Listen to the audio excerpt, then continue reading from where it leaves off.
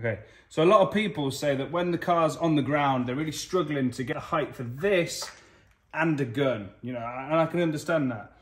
Let me show you the easy way of doing this. We kink that, we pop it in like that, and now look, we've got all the access that we want. And we don't even need to use the corking gun. If you're doing the Haldex oil and filter, you've already got a tool that's perfectly capable of doing that. So, have this ready. I don't understand why everyone overcomplicates the Haldex oil filling procedure. Let's do this the easy way.